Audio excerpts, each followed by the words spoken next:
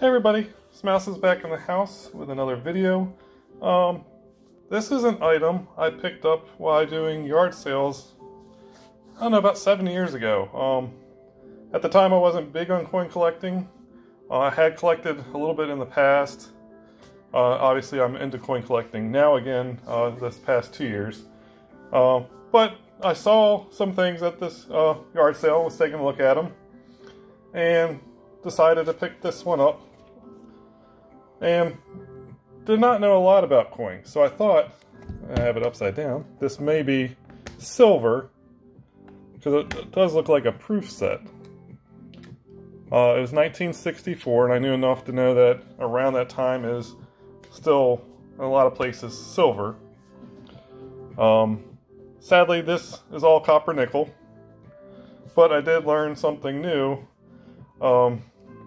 These coins are from southern Rhodesia, which is also now known as Zimbabwe.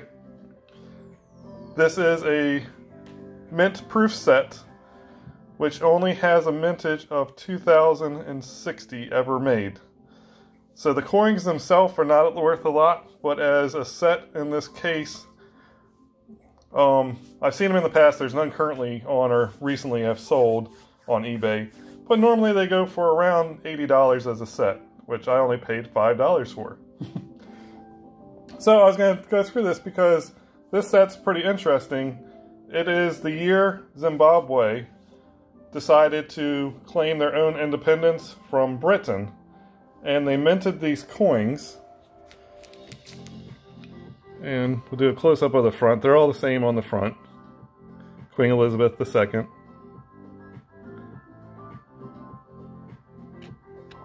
But on the back, it's really neat, because you'll notice here, this is actually 2 shillings and 6 pence.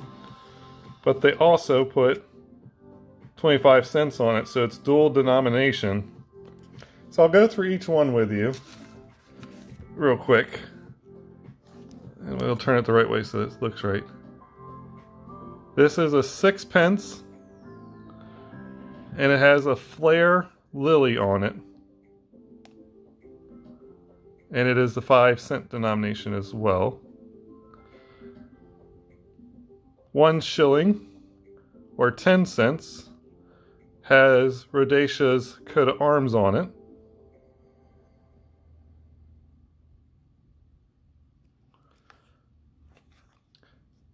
And all I found on this is they call it the Zimbabwe bird. So I don't know if it's just a symbol or if it's actually a real bird. But this one is 2 shillings or 20 cents. And this is the Sable Antelope. 2 shillings, 6 pence, or 25 cents as we said earlier.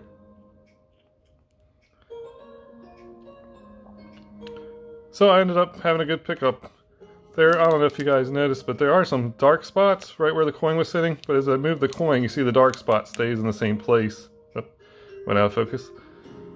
So it's not on the coins, but I had read some things. People were concerned about the type of plastic this thing's in, and my plastic's starting to get a little brittle. I think it might even cracked a little bit right here. But I'm afraid to take them out of it because the only reason why the set's worth money is because it's a set. So you know, so I'm not sure what else to do with it.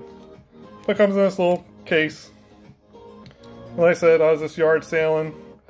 I had a couple coins. I've always been attracted to foreign coins, and like I said, I saw that they said 1964.